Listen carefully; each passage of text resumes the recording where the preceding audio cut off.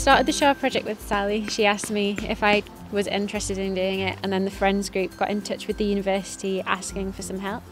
So we volunteered our services for shower project and started in June, from which we transcribed Clarence Elliott's plant list from his book, and then we took it from there, building up plant lists.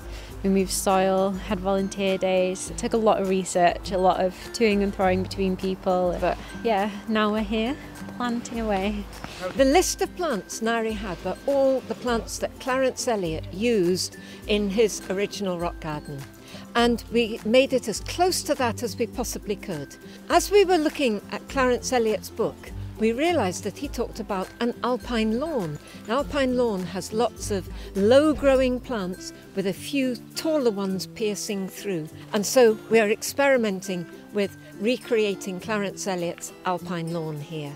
I'm Ian Murphy, I'm from Whinfell Quarry Gardens at Pocklington, and we're actually doing a similar project to the one you've got here.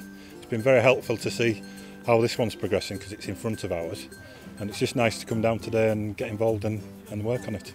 It's been a fantastic project because there's been so many people involved and giving up their time voluntarily.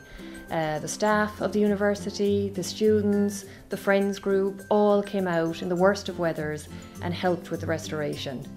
What we're now doing is the final piece in the jigsaw. Anything like this is down to volunteers.